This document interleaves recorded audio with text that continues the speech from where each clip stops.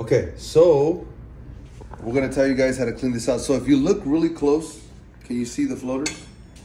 If I lift up and down, that's what the state board looks for. They're gonna come in, they'll lift up and down. If you have floaters in there, that could be a violation. So you wanna make sure that this is always clean.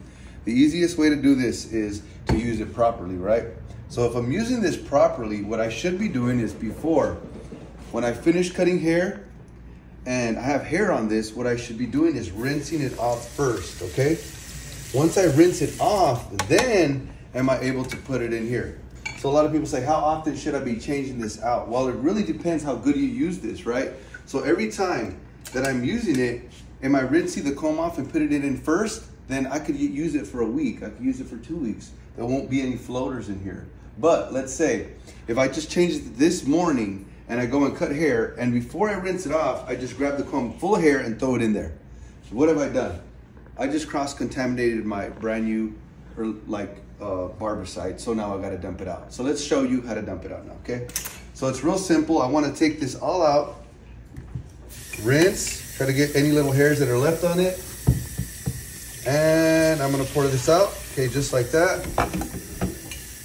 Next, what I'm gonna do, swirl it around, try to get rid of it as much as I can. Now, I'm gonna go ahead and fill this all the way to the top as much as I can. Go ahead and put this part in as well. I wanna fill till about, usually I say past the sticker, something like that. Okay. And if you overdo it, make sure you leave some room for the Barbicide, okay? So it looks something like that, okay? What I wanna do is I'm gonna take my Barbicide, let's open this up. And it really doesn't depend on a brand. There's Barbicide and Barbicide. In this case, we're just using just what they have like at Sally's, okay? It's the blue stuff, in other words. So what I'm gonna do is I'm gonna take about 1/2 inch. So this should rise up about 1/2 inch. Something like that should be fine. It's really important. If I wanna go back, I could refill it or finish it off by just putting a little bit more water in there. But I wanna make sure that I'm at the correct level. It should be something like that. If I throw a comb and a brush, look, to show an example. If I grab all my clips and I start throwing stuff in here, right?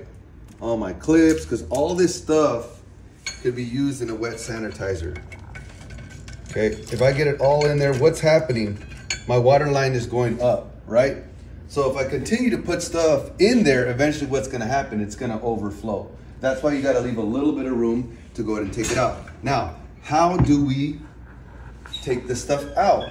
Okay, let's close this up. You can leave it there. You wanna throw me a little towel real quick? Probably from there, there you go. So the proper way to take this stuff out, how long does it need to sit in there? 10 minutes. 10 minutes, okay, we know that, right?